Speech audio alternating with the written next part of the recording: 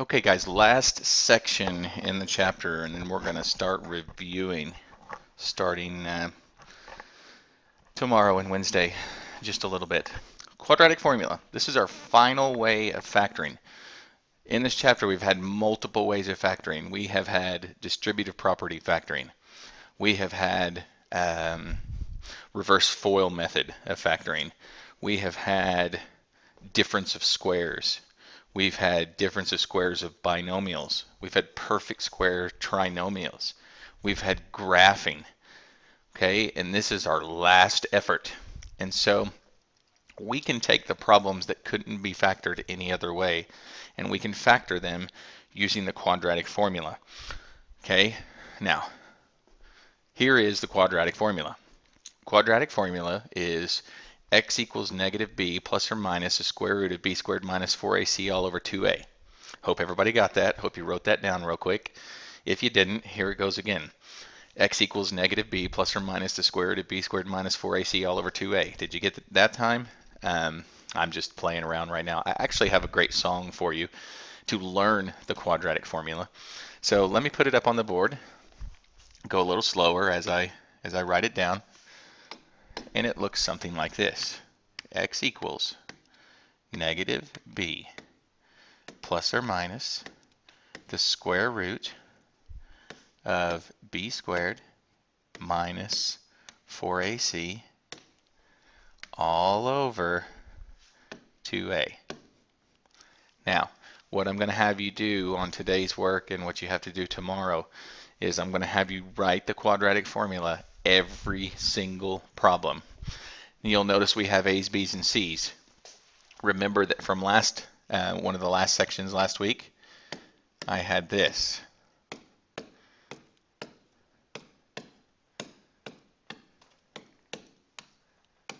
Okay, that's where we're going to get our A's, B's, and C's. A is the number in front of the x squared.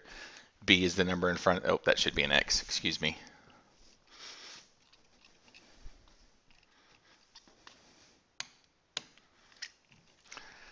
B is the number that's going to be in front of the x, and C is going to be the number that stands alone. Okay, so let's take a look at it. The song is Pop Goes the Weasel. And so the quadratic formula to Pop Goes the Weasel sounds something like this. And please don't be critical of my singing. I'm doing this for your benefit. Just remember that. All right, here we go. X equals negative b plus or minus square root b squared minus 4ac all over 2a. That is a little, a little song that's going to be in your brain forever. You will use it in Algebra 2. You'll use it in geometry. Let me go through it again. Again, it goes to Pop Goes the Weasel. X equals negative b plus or minus square root b squared minus 4ac all over 2a. Okay, so what I want you to do is memorize the little jingle. It'll help you on the test. If you get in doubt on any of your problems on how to factor them, you can always use the quadratic formula. So let's use it. Let's find out how it works. If I have the equation x squared minus 12x equals, and what did I want this to equal? Negative 20. What do you notice right away? Okay. I notice right away that the negative 20 is on the wrong side. So how am I going to move the negative 20 to the other side? I'm going to add 20 to both sides. Remember that I can only combine like terms, so those aren't like terms. So my actual equation is x squared minus 12x plus 20. Now, being that I'm the math teacher, I can look at this and I can tell you that I could factor this.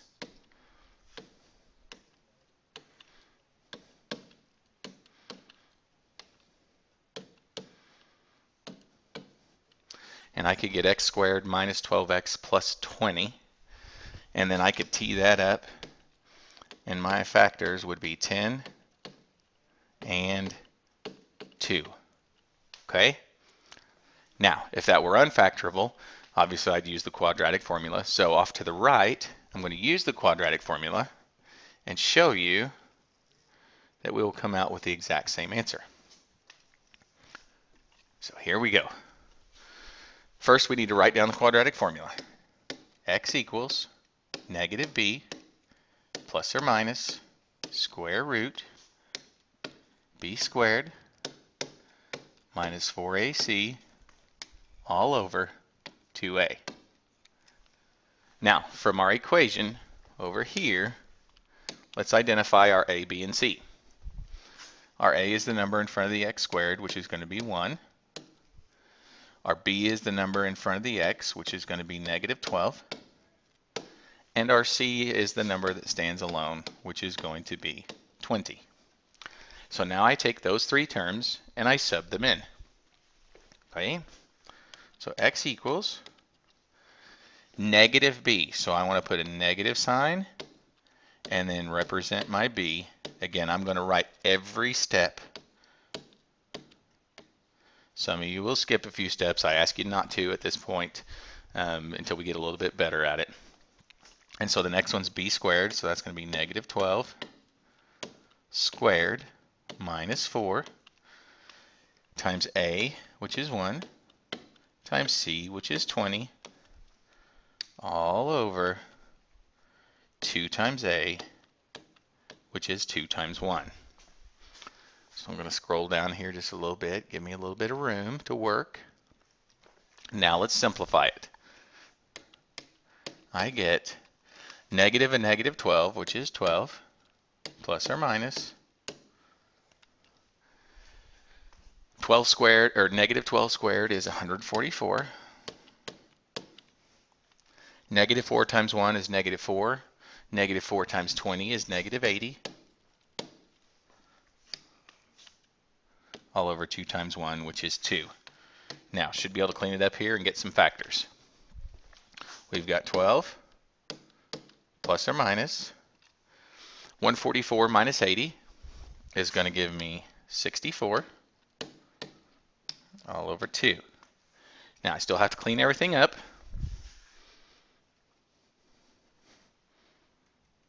Oop. Sorry about that. We know the square root of 64 is 8. So now we've got x equals 12 plus or minus 8 all over 2. Okay. Now that 2 can divide into everything up on the top. So it's going to be x equals 6 plus or minus 4. So that's two equations, and I'm going to move them over here. I've got x equals 6 plus 4, and I have x equals 6 minus 4. 6 plus 4 is 10, and 6 minus 4 is 2. Guess what?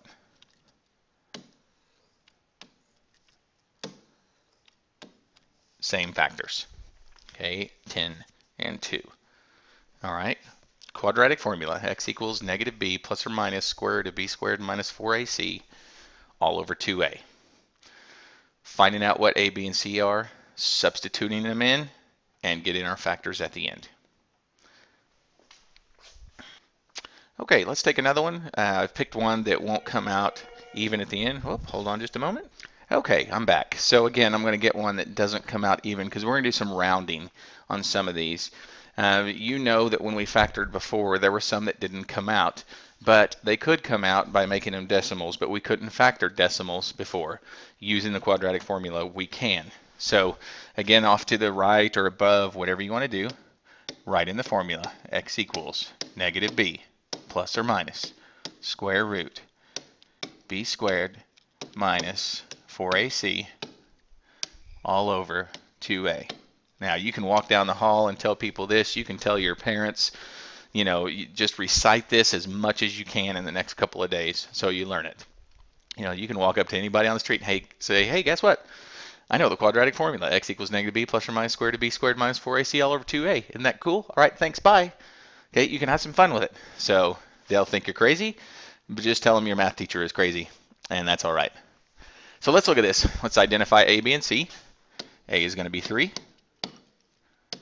B is going to be negative 2, and C is going to be negative 9. So I'm going to start plugging in.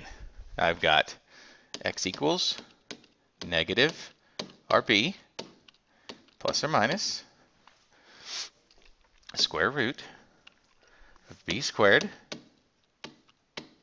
minus 4 times a times c, extend that just a little bit, all over 2 times 3. Okay? And on this section, just as warned over the weekend, it will be good to have a calculator. It'll save you a lot of time. So let's start cleaning it up a little bit. We have a negative, a minus 2, or a negative 2. That's going to be 2 plus or minus square root. Negative 2 squared is 4. Negative 4 times 3 is 12. Excuse me, is negative 12. Let me say that again, just clarify. Negative 4 times 3 is negative 12.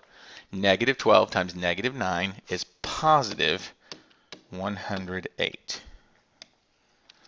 All over 6. So I'm going to take a step to the right here, just so I can save a little space on the board. That's going to be 2 plus or minus square root. 4 plus 108 is going to be 112 all over 6. Now, at this point, some people will start looking at that and go, hey, well, I can divide 2 into all of those things, and I can clean that up just a little bit. But I can't divide by 2 until I've got rid of the square root, okay, which in this case I can't do. It's not a perfect square. So I'm going to get on my calculator, and I'm going to put in the square root of 112, and that comes out to be 10.583. I'm going to ask you to take it all the way out, 3 spaces,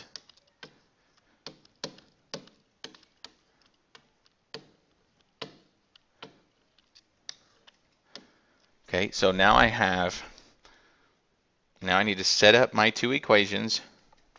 Oop, extend my page, get it back. Okay, so I have 2 plus 10.583 divided by 6, and I want to get that out of the way. Sorry. And then I have 2 minus 10.583.